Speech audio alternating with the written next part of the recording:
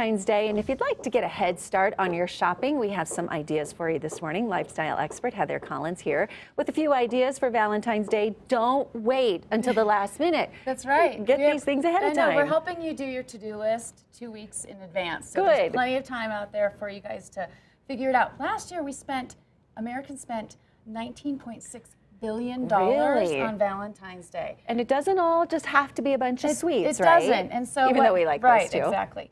But men spend most of their money on flowers, and women, we spend most of our money on Valentine's Day on candy. Okay. So, there you go. Well, give us some other ideas then. So you can have a whole day full of treats. Full day of treats. Breakfast in bed, if that's not your cup of tea.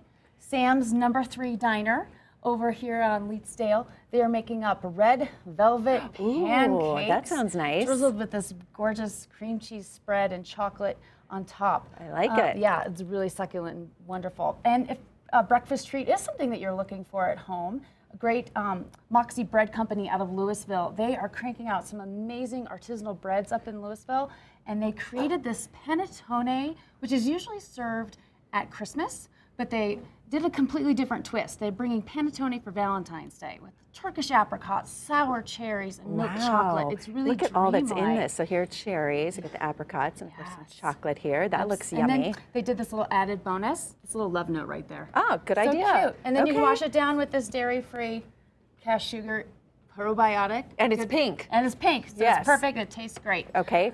Another drink that people usually have on Valentine's Day is usually the bubbles. People like to pair them with chocolate. What I've done is I've taken it a step further.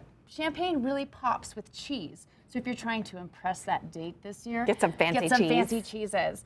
Now, if you are looking for love, Qdoba might be the place to go this year. Really? Yes. So if you say, hey, honey, come on, let's go out to Qdoba for Valentine's Day? Here's the catch. They're doing a buy one, get one free burrito. Okay. But you got to lock lips with whoever you come in with or whoever you're standing next to. So prepare ahead of time. Exactly. You're going to lock lips first. Maybe take the boss there.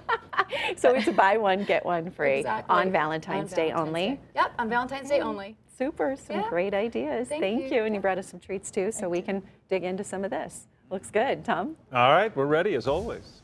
All right, people and places, Chris Parente. Most of the